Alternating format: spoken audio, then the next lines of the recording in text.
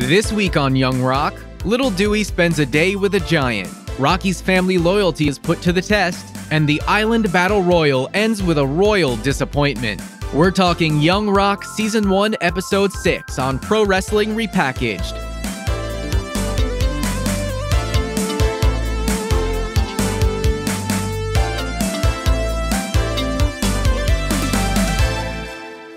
Hello and welcome. Thank you for joining us again. My name is Chris. And my name is Tessa. And this is Pro Wrestling Repackaged, where the squared circle meets the small screen. This week, we're discussing Season 1, Episode 6 of Young Rock, My Day with Andre. And you know something? Since we started this podcast, it seems like The Rock has just been seeping into our everyday lives. You know, my nephews, I have little nephews, and they're obsessed now with both The Rock and wrestling. In fact, I just bought one of my nephews a birthday present, which was this playset that comes with a wrestling ring and a John Cena and The Rock action figure. Yes, they're still selling those.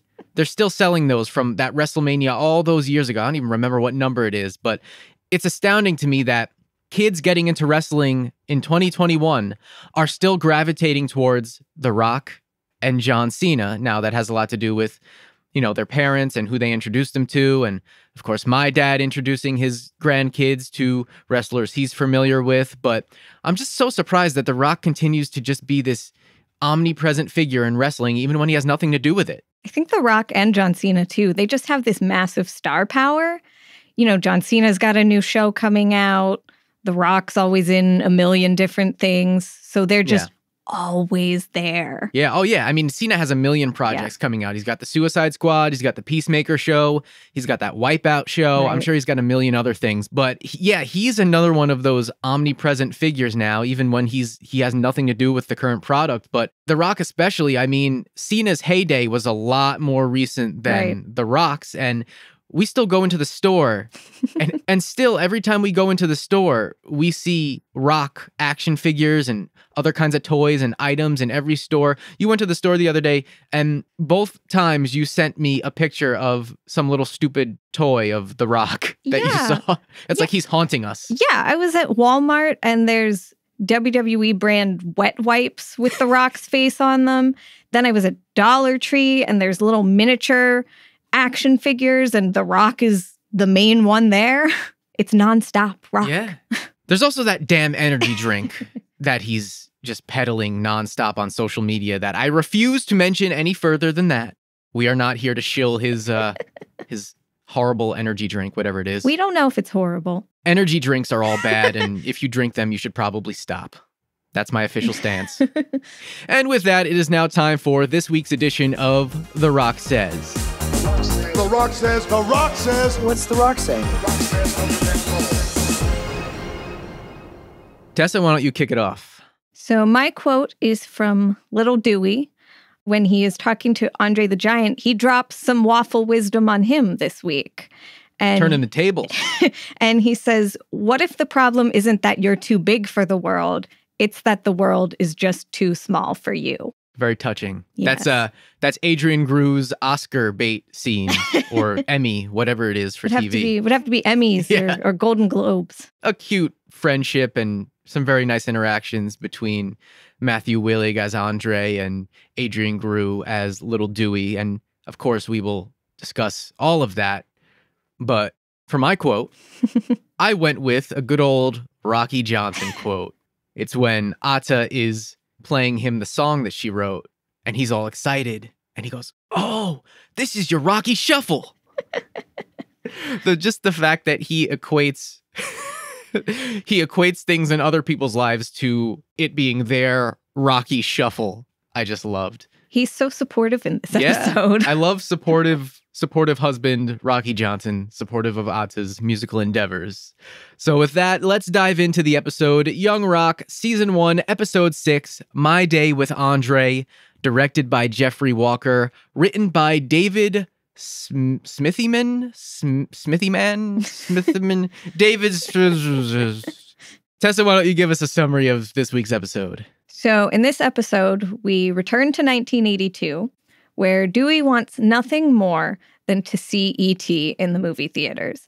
But instead, he ends up spending the day with Andre the Giant, feeding pigeons, and learning some big lessons. At the same time, Rocky's loyalty to Leah is tested when Greg Yao returns and tries to poach him with some grand promises. And the big battle royal for Peter Maivia's vacant title ends in a screw job due to Leah catching Rocky in what she thinks is a double cross. Meanwhile, in 2032, The Rock finally reveals his pick for vice president, and it's someone the press is a bit surprised by. There were so many aspects of this episode that I really genuinely enjoyed, but there were also some aspects that I was a bit disappointed in, and I think it's safe to say that you agree with that. Yeah, there were some aspects that I felt were pretty weak. The overall episode, I think, is still solid and fun. Yeah. But there's some things in there that it's like, really? Why are we doing this? I think we did have some really great moments, though, and some moments that I had been waiting for since the first episode. And we'll, of course, discuss all of that in detail and break it all down. But, you know, this episode really did give us the payoff for quite a few story threads that had been set up in the prior 5 episodes. Greg Yao and his offer to Rocky Johnson, the big island battle royal that we finally got to see, Ata's musical endeavors and her quest to get on Star Search, and of course, as we mentioned, The Rock's running mate, which we will jump right into. The Rock's pick for his running mate and the 2032 scenes in general. This is, of course, as I predicted, you know, not the most out there prediction because we knew she was cast and she hadn't shown up yet, but the debut of Rosario Dawson as General Monica Jackson. I was really pulling for Stephanie McMahon there. Yeah, well, at least she would have been able to give a little bit more of a speech than General Monica Jackson did. Yeah, like there was all this buildup and Monica just kind of says, "Hi, thank you. Shout out to Daryl." Yeah, this introduction or lack thereof, this was a little bit puzzling to me. We know nothing so far other than that Entertainment Weekly character synopsis for General Monica Jackson, and what The Rock said in this episode, we really know nothing about her. So her coming in and she has this presence and she comes in and she looks like she means business. She's this, you know, decorated general. Right. And she comes in and she kind of just chokes under the pressure of having to make this speech. And, you know, she says she's not really good at public speaking. I'm just a little bit puzzled as to the direction here. You know, like, because it got a chuckle, but I felt like this was pretty weak. The 2032 stuff as a whole was just really disappointing in this episode. You know, I mean, they're introducing this idea that The Rock wants a running mate who disagrees with him on some things. I mean, challenges him. Yeah. I mean, she previously endorsed his opponent, Senator Taft, who I assume is a descendant of former President Taft. And the press even says that Monica said that The Rock's remake of Matilda lacked the necessary violence to be entertaining. They don't have equal viewpoints, though that tells me she's a war hawk. Yeah, I guess she's the Trunchbull in this situation. So I get what they're trying to go with here, but I don't think it was executed well because we don't know anything about her. We weren't introduced to her at all previously. Right. And they may salvage this in the coming episodes, but I was just a little underwhelmed, especially with how excited I was that she was involved. Right. They did a movie together at some point. Oh, they did? Early in The Rock's career. I forget which one it was, but it was one of his early action movies. So it is nice to see them together again, but really I thought that they could have done literally anything other than just having her just kind of stand there and then The Rock fill in with his shoehorned in stories at this press conference that it just doesn't seem to always make sense the way they have The Rock kind of go off, you know, drifting down memory lane. I think the Andre story this episode made sense, but everything else I think was kind of just a reach at best. But is that intentional? Well, yeah, that's what I wonder. I mean, it feels like they're grasping at straws to make these connections to 2032 and 1982. I mean, what does the screw job have to do with The Rock wanting someone who's going to challenge him? And why is he weaving this story? And how is he weaving this story into a press conference? If I was the journalist there, How annoyed. Like, what are you talking about? What are you giving us here? Yeah, I feel like this scene was really missing at least one journalist who would really just be like, okay, all of this aside, and really just start to press him. But either this is some sort of a statement on the climate in 2032 and that celebrities in the White House and in political office have just become such a commonplace thing at this point that they're not even fazed by it. They're all just kind of enamored with this cult of celebrity that is Dwayne Johnson being, one of the biggest stars ever. So they just kind of go along with it. And this is just business as usual. I really want to see someone challenge him. I don't know if it has to be, a journalist, someone he's talking to when he's being interviewed, or, when we finally, I assume, meet the other candidate. Yeah. How are we going to challenge him? Because it just seems a little extra ridiculous this week. This felt more like a Comic-Con panel than a political press conference. So I'd love to see a debate and how he handles that. Yes. 'Cause, we know The Rock is a great, public speaker. His running mate is not. But I do feel like this scene would have been better if our man Randall was here to get the exclusive. Yes, the lack of Randall was not something that I was super enthusiastic about. We speculated, would Randall get the exclusive? And he did not. And I'm just a little bit like, okay, this could have just been made better if he was at least there in the crowd, and had some quips. This could have at least been maybe salvaged in a way that would have maybe gotten more laughs, because in the end, this is a comedy. And right. Awkwardness aside of that segment and kind of The Rock just coming in with his ridiculous shoehorned in trip down memory lane, I didn't really laugh at any of this. Right.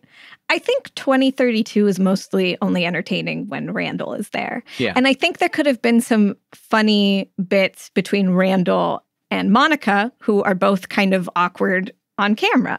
Because, we see Randall have these difficulties on live TV. Yeah. So I think there could have been something more. And maybe it was just a scheduling thing. Maybe they couldn't get Randall Park to just be in the press junket. But I think it would have been a lot stronger if they had. Right. And just overall, it just felt like a misuse of Rosario Dawson. But again, they still do have a number of episodes to come. So we can see a little bit more of that character of General Monica Jackson. But let's move over now to young Dewey in 1982 in Hawaii.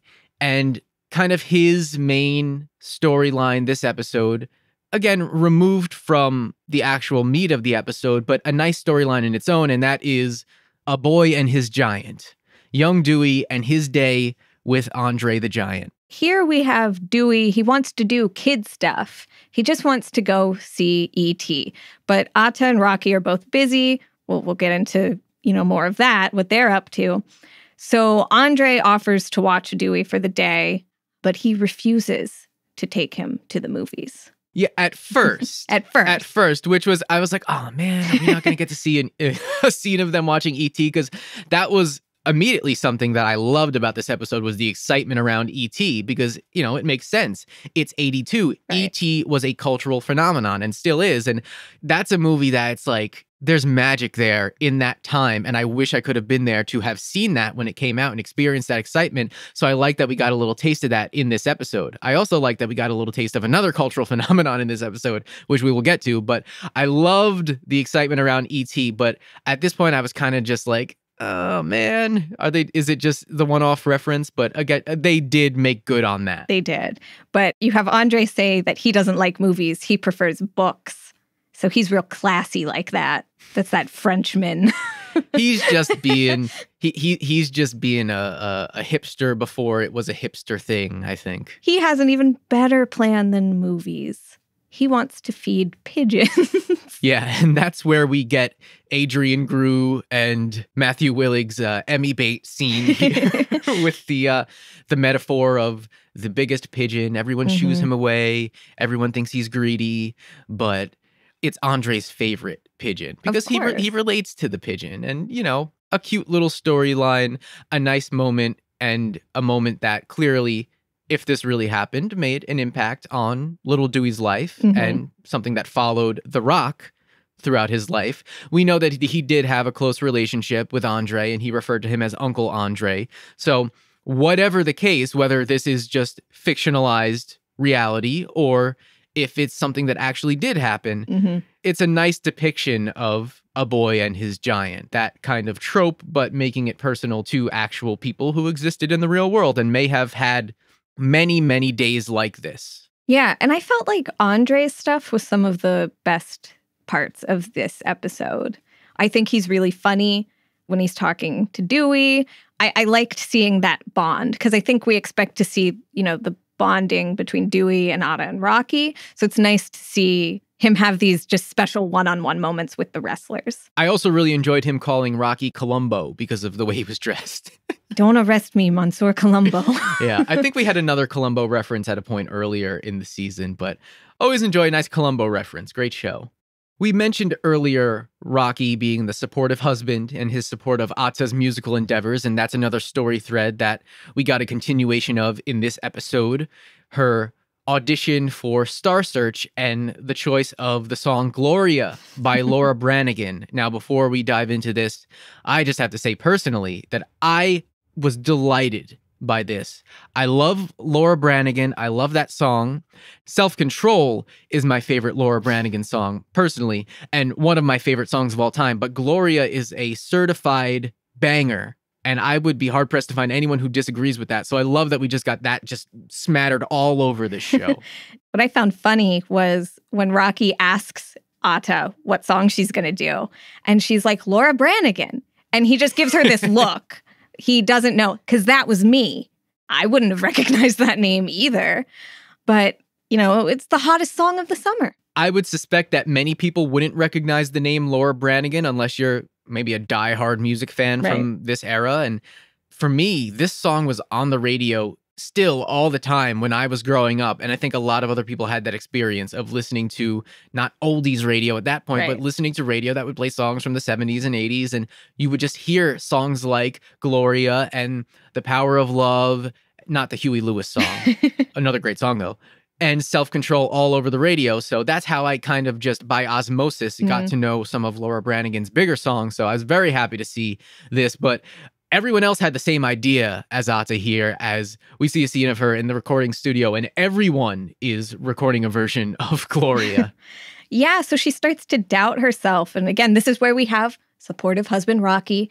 She says, how am I supposed to stand out when I'm singing the same song as everyone else? And he says, well, if you want people to remember you, you got to show them something they've never seen before. And so he starts encouraging her to write her own song and record it, because that's going to be something that stands out. If everyone's singing the exact same song, someone doing one thing slightly different is going to be a game changer. And we do see her writing the song with her ukulele, and some of the lyrics she incorporates are things that she said to Dewey earlier in the episode. So a little tropey again.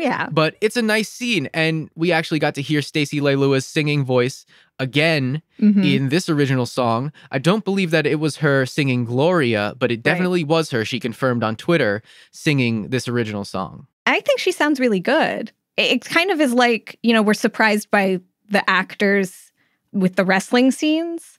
They're really exceeding our expectations. I think the same thing with the singing. Yeah, they all really do rise to the occasion with whatever skill is required of them that episode, which I think tells you how well they nailed the casting for this show, because they're all very, very talented and skilled people. So that was really nice to see and hear.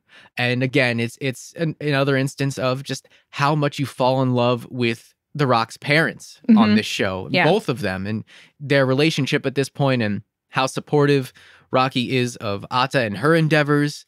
Meanwhile, he's got his own kind of internal struggle going on. You mean finding the right outfit? Yes, he's dealing with putting together his Columbo cosplay. But his struggle, of course, as we saw in the prior 1982 episode, is Greg Yao's offer to him to leave Polynesian Pro Wrestling and to come join Greg Yao's promotion. And we see in this episode Greg Yao trying to woo Rocky Johnson. Yeah, he's been successful up to this point. He got King Kong Bundy, Junkyard Dog. So it kind of feels like Rocky Johnson will be a shoo-in. He's promising him the world. He gives him a gold chain that says #1 and tells him that Rocky, you're going to be my number one guy. You're never going to lose a match. You're going to be my champion. And that's really what Rocky wants, because we saw him in the last 1982 episode stressing because he wasn't Vince McMahon's top guy like he thought he was. He just really wants someone to give him this chance to shine and be the top guy. And Yao's offering it to him with probably more money than what Leah can give. Yeah, you would have to imagine. But in the end, it's that family loyalty. And we saw a nice scene earlier in the episode between Leah and Rocky that, he has this pride in being able to kind of take over where Peter Maivia left off. Mm-hmm. And Leah's very proud of him, which brings us also to kind of Leah's whole story this episode. Yes. She's prepping for the Battle Royal. We get that great booking meeting for the Battle Royal, which I loved to see. And I saw someone in the hashtag as we were live tweeting just saying, seeing a woman booking a wrestling match just gave me so much life. And that's another great thing that I think that this show can give a platform to Yes. is, hey, look at this badass booker in the 80s, and it's The Rock's grandmother. Yes. Now, The Rock talks about this in his book. He says that it was his grandfather's dying wish for Leah to take over the promotion. And he talks about how involved she was because, it could be really easy for her to just be the company figurehead. But she was incredibly active. She was in there with the guys, going over everything, even though she's, older at this point. Yeah. She's not young. And it wasn't ever her responsibility before. So here we get to really see her just take control of this promotion. Yeah, she's even doing media appearances to promote the Battle Royal. She goes on Terry and the Chief radio show, or just the Terry show, as Leah says. I loved how much shade she gave to the Chief, this goof here. But Leah really being out in force, all about promoting this Battle Royal. She's got the match booked cold, and we see how that comes to fruition later. But before we get into kind of the controversy and, the whole spectacle of the Island Battle Royal and the aftermath, I just want to give a quick shout out to Bob. Because Bob is quietly one of those show-stealing characters. Yes. And him being Leah's henchman this episode, I loved it so much. I love Bob. Go get the car. I like that he's the Kato to her Green Hornet, which a reference that completely goes over your head. I don't understand. Hopefully someone appreciates it, but I love that. I love Bob busting down Randy Savage's door in his hotel room. Yes, and then running away. Yeah. Just wanted to mention how much I enjoyed Bob this episode. He was really one of the highlights for me. That brings us to the Island Battle Royal. Yes, hold on to your butts. Why didn't The Rock use that as one of his catchphrases? I think that would have been great. Would have been great.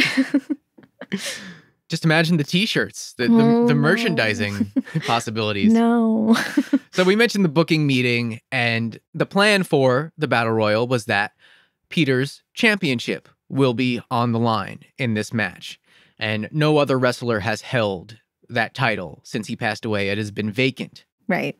So it's going to be a big honor to whoever she chooses to win this title. And in the end, she decides it will be Rocky because he's been so supportive since Peter passed away and since Yao has come into the picture. And he has been very loyal as well. Yes. And we see that in that he turns down Yao's offer. And steals his boots.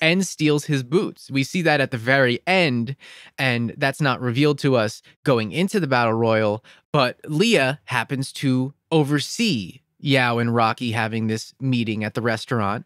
This is where one of the things that I was a little bit disappointed comes into play. Her catching Rocky, first seeing the boxing gloves hanging from his rear view mirror in his car, and then looking and seeing him sitting down with Yao. And it's almost like one of those classic sitcom comedic misunderstandings that wasn't comedic, it was played as dramatic. Yes. So it's just an instance of characters not communicating with each other and making rash decisions based on a misconception, which is something that I really, really am tired of in TV shows and movies. And I was a little bit disappointed that it went this direction. I understand they want to add a little drama and intrigue, but it's just something I was like, okay, all right, it's a little bit overdone. Now, I'm like Andre the Giant, in which I read a lot. I read a lot of books, and this is a very, very common trope. And it's always used for dramatic effect, but it always, always, always makes me mad because it's not necessary. All Leah has to do is go to Rocky or go to Atta, go to somebody and say, hey, I saw you with Yao. What's going on? Exactly. This is family. It's not just some random guy on the roster. It's her son-in-law. It's the father of her grandson. Why would you want to create a rift? And she has the opportunity to communicate with him right before the match in the locker room, and she lies to his face and still leads him to believe that he's going to be winning the title tonight. So what a shock when the Battle Royal takes place exactly as she booked it out, except for the finish. Right. And this is where I had some questions. Okay. Because, so we saw in the booking meeting, the Wild Samoans are the ones who are eliminating the Iron Sheik. They throw him over the top rope. That's the plan. So in the actual match, he goes through the ropes in between. They throw him. They know how he's going. I assume they know that that's how he's supposed to go. It doesn't look like he just moved himself. No, so, he couldn't have. They intentionally threw him between the ropes and not over. Now, this is family. This is Atta's family. They're very close with Rocky. Did they know that he was being screwed? Because in the end, Iron Sheik goes through, and he comes back up at the end after Rocky believes he's won, and everyone else believes he's won.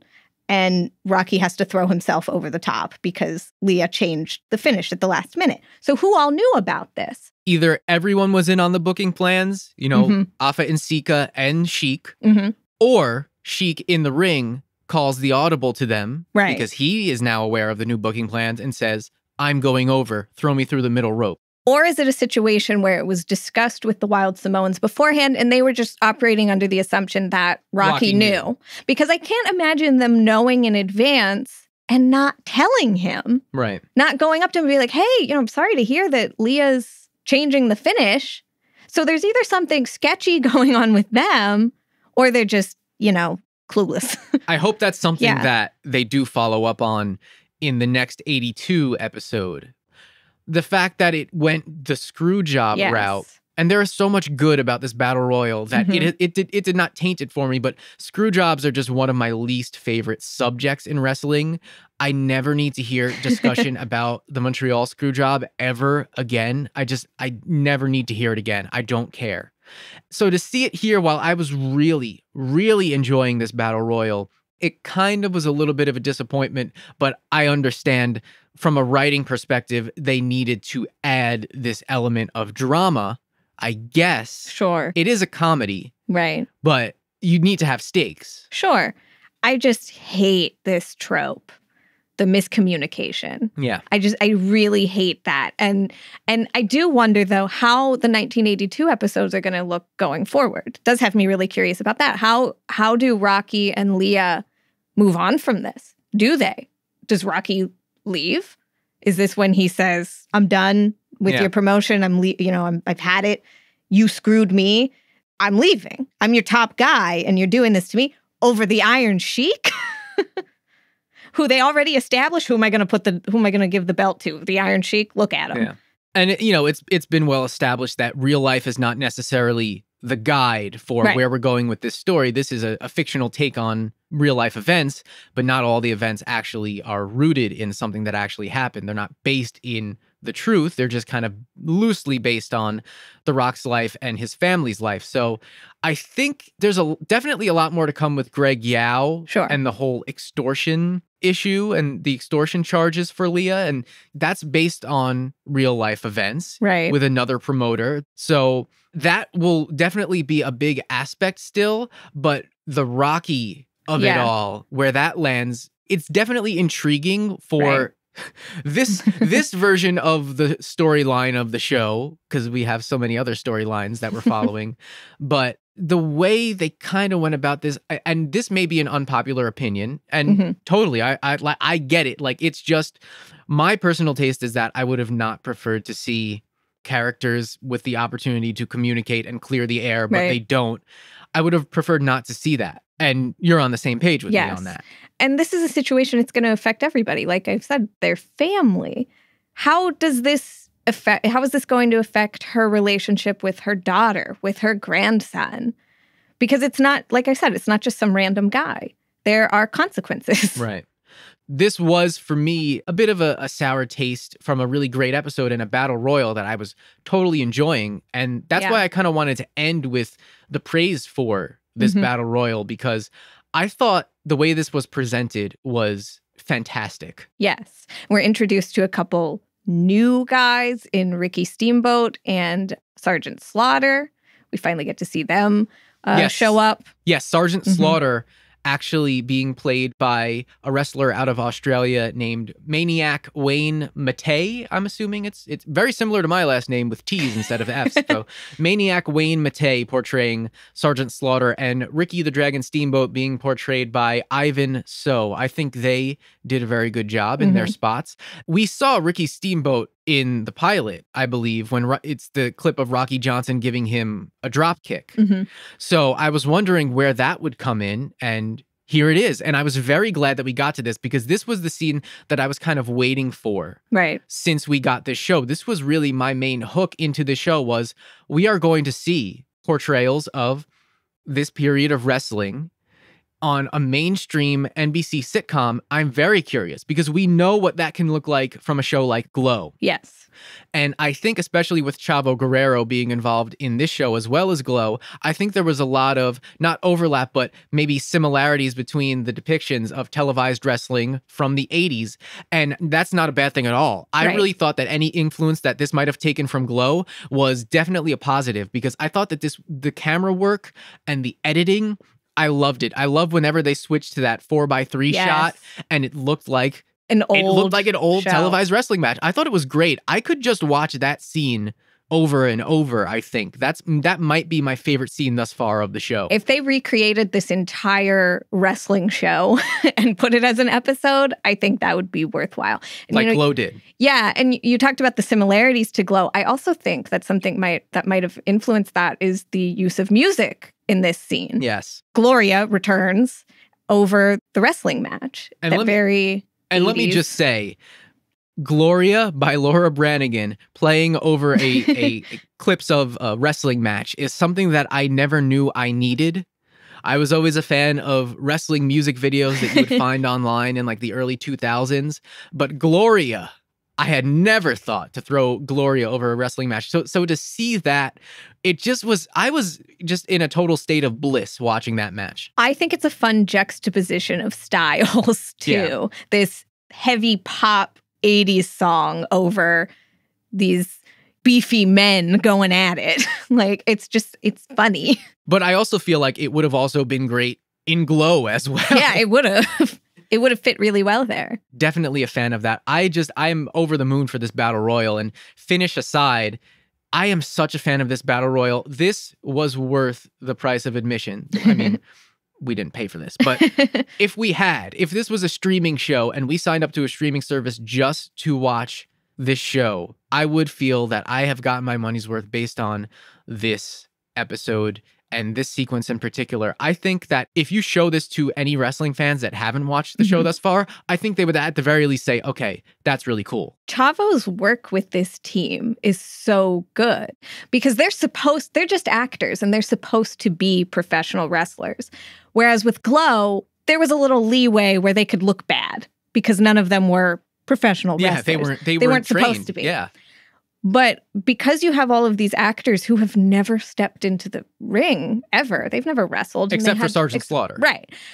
And they're able to do this and make it look so good with the short amount of time that they had. It's just incredible for Chavo. Yeah. Towards the end of it, I had to remind myself that I wasn't just watching wrestlers do this. Yeah. I was watching actors doing a really good job with no stunt people working on this, and a very short time frame that Chavo had to choreograph and work with them on all of the physicality. Bravo. Yeah. Chavo Guerrero is the person to go to for sure if you are starting a wrestling related show and you are going to have wrestling sequences.